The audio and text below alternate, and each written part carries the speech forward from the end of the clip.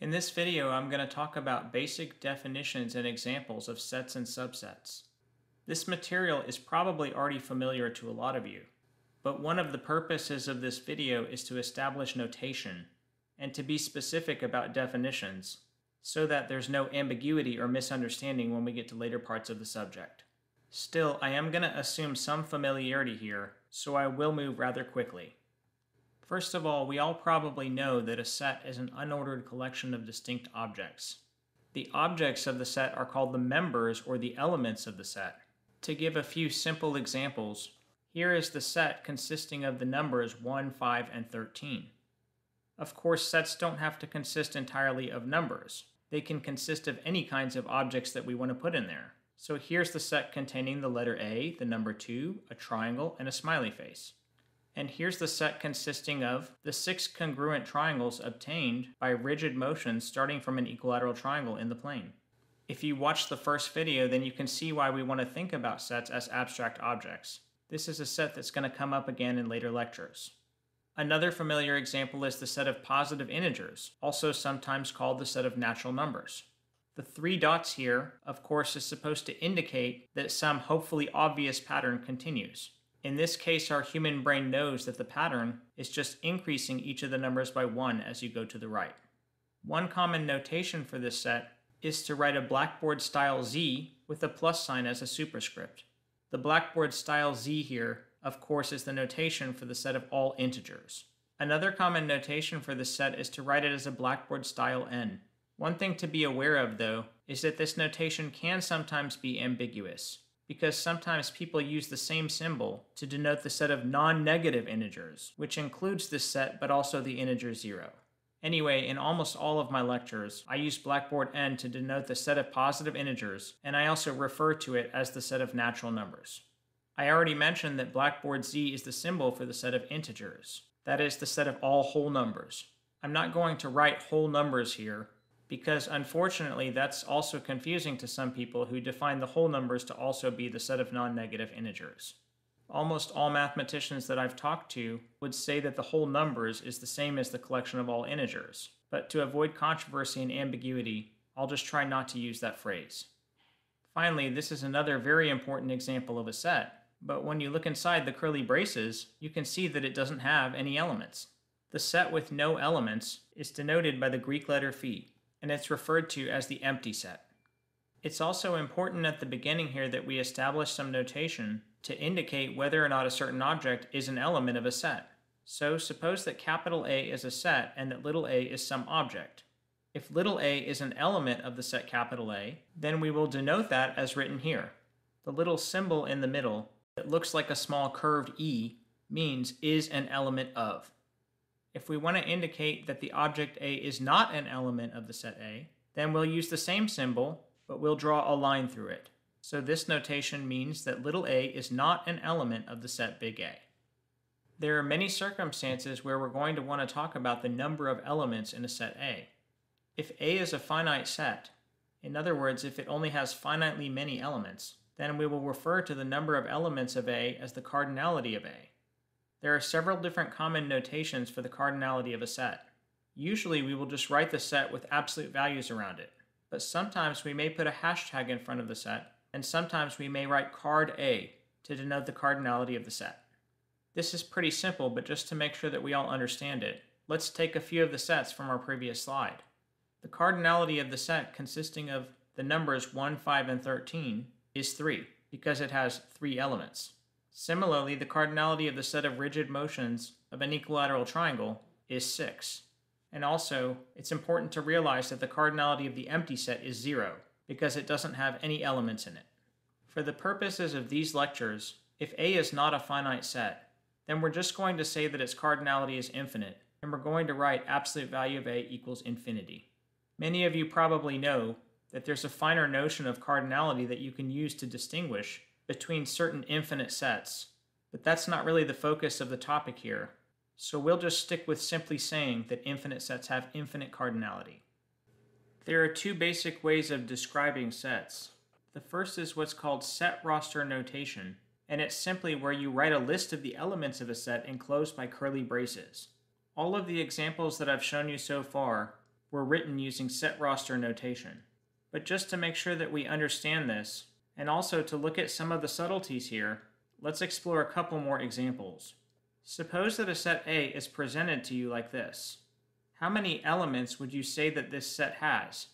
And what are the elements of the set? If this is your first time seeing an example like this, then it may be confusing to see so many curly braces. But you should think of the two curly braces on the far left and the far right as being the main ones that enclose the list of all of the elements of the set A. The elements of the set A are separated by commas, and sometimes, like in the examples that we saw before, there could also be ellipses to indicate that some hopefully obvious pattern continues.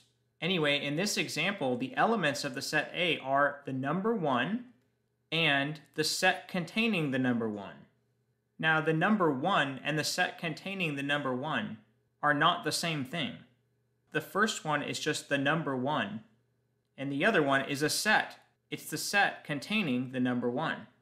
These two objects are the distinct elements of the set A, so this set has cardinality 2. Now, to really make sure that we understand this, let's look at one more example. In this one, we've sort of gone wild and thrown sets inside of sets, and even sets inside of sets inside of sets. So focusing on just the set A, how many elements would you say that it has? Well, we just look at the left and rightmost curly braces, and all of the elements of A are listed in there separated by commas. The first element of A is the empty set. It's a set, and a set is an object, so it can be an element of another set. As a side comment, I'd like to mention that we're taking the point of view of what is called naive set theory here, so we're ignoring all of the possible contradictions like Russell's paradox that could come from a statement like that. Anyway, if you don't know what I'm talking about, you can just forget about that, because it is in fact true that the empty set can be an element of another set. Continuing with this example, the next element that we've listed here is the number 2, and the next element is the set containing the letters A and B. Even though this set has two objects sitting inside of it, the set by itself is just one object, so it only counts as one element of the set capital A. Just to emphasize this point, it's not true that little a is an element of capital A or that little b is an element of capital A. They are not elements of capital A. The set containing little a and little b is an element of capital A, and little a and little b are elements of that set. But the property of being elements of a set is not in general a transitive property.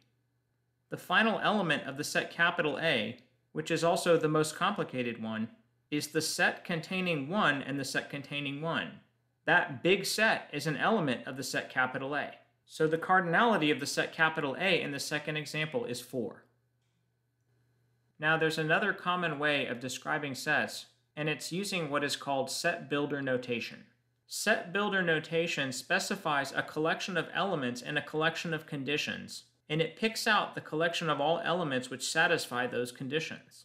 You have very likely seen this notation before in one of the two forms that I'm showing you here. To use set builder notation, you use curly braces to enclose your set, and then you specify a collection of elements and a collection of conditions, separated usually by either a colon or a vertical line. I may use either or both of these notations in my lectures. This notation is especially useful when you're trying to filter out elements of a set that you've already constructed by imposing some collection of conditions on them. Let's look at a few examples of sets that are described using set builder notation. First, think about what set this is describing. This is the set of all integers n which satisfy the condition that n is bigger than or equal to 0.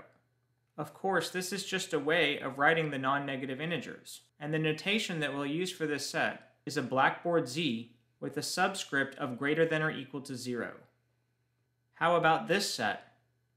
This is the set of all real numbers x, which can be written as p over q, where p is an integer and q is a natural number. The blackboard R here is the symbol for real numbers, and the set that I just described is the set of rational numbers, which we denote by blackboard Q. Another important example of a set constructed using set builder notation is the set of all real numbers which are not rational. This is called the set of irrational numbers. We're not going to introduce a symbol for it because there's not really a universally agreed upon symbol for the set of irrational numbers.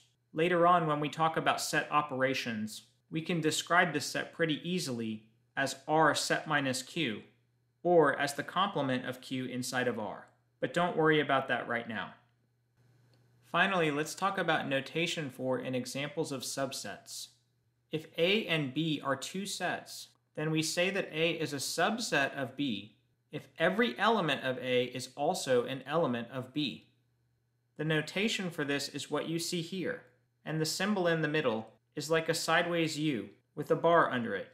Some people use this notation without the bar under it, but since that can also be confused with meaning that A is a proper subset of B, which I'll define in a minute, I prefer to stick with this notation.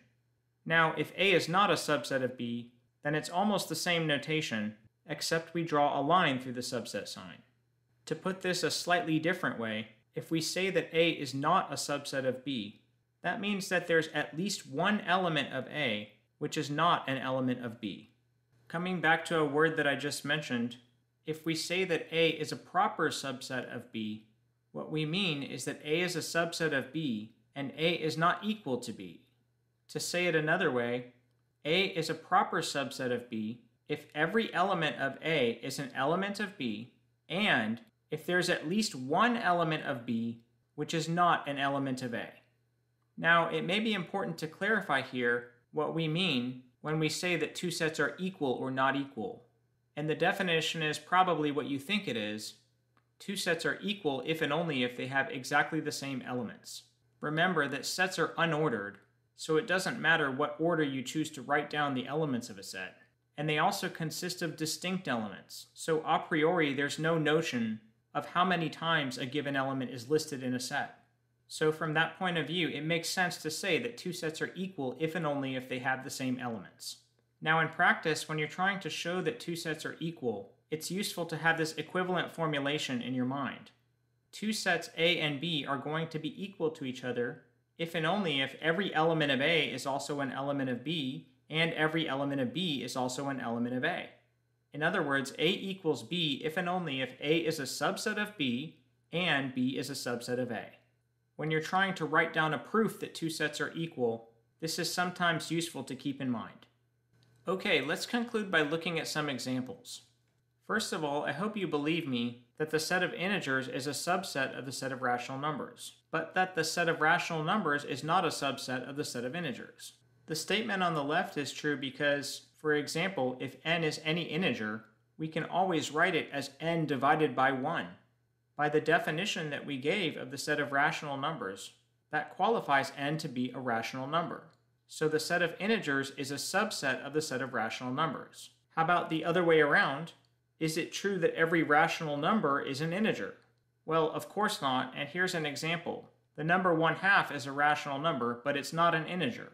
If there's even one element of the set on the left that's not an element of the set on the right, then it means that the set on the left is not a subset of the set on the right. So the rationals are not a subset of the integers. Similarly, the rationals are a subset of the real numbers. That's really a consequence of the way that the real numbers are constructed in analysis, so we won't say too much about it here, but it is a true statement. On the other hand, there are real numbers that are not rational. One example of a number like that is the square root of 2. The square root of 2 is a real number, but it can't be written as a fraction. This is not completely obvious, but a lot of you probably know how to prove this, and it's not too difficult either. Next, an important fact that you need to know is that for any set A, the empty set is always a subset of A, and A itself is also a subset of A. The second statement here should be pretty obvious to most people just because of the definition. Every element of A is an element of A. The first statement here is also true, and it's an example of what's called a vacuous truth. To check that the empty set is a subset of A, I need to check that for every element of the empty set, that element is also an element of A. But since there are no elements of the empty set, there's nothing to check. So by the rules of logic, this is always a true statement. Finally, one more example to keep our brains flexible. Let's let A be the set whose elements are the number 1 and the set containing 2. Then, the set containing 1 is a subset of the set A. Just think about the definition of subset. On the left-hand side, I have the set containing 1. Is every element of that set an element of A? Well, the only element of the set on the left-hand side is the number 1, and the number 1 is an element of A. So the set containing the number 1 is a subset of the set containing A. Now, on the other hand, the number 1 itself is not a subset of the set containing A. The number 1 is an element of the set A, but by itself it's not even a set, and so it doesn't make sense to say that the number 1 is a subset of the set A. For something to be a subset of something else, first of all, both of the things have to actually be sets. Also, by the same kind of reasoning, the set containing the set containing 2 is a subset of A. But the set containing 2 itself is not a subset of A. The explanation for the first part here is similar to before. Look at every element of the set on the left-hand side here. Well, there's only one. The only element of this set is the set containing 2. Now, is that element an element of the set on the right? Well, yes, the set containing 2 is an element of the set A. Since every element of the set on the left is an element of the set on the right, the set containing the set containing 2 is a subset of the set A. But don't get confused because the set containing 2 itself is not a subset of A. Now here we can't excuse ourselves like we did on the previous example, because the thing on the left-hand side is actually a set this time. But we need to ask the question, is every element of the set on the left also an element of the set on the right? Well, the number 2 is an element of the set on the left, but the number 2 is not an element of the set A. The set containing the number 2 is an element of A, but the number 2 itself is not an element of A. Therefore, the set containing 2 is not a subset of the set A. Now, this is a small example. Let's go ahead and list out all of the subsets of A. When you're trying to list out all of the subsets of a finite set, sometimes a good way to organize them is to go in order of increasing cardinality of subsets. So first of all, we start with subsets of cardinality 0. And of course, there's only one, the empty set. Remember, the empty set is a subset of any set, so it needs to be in this list.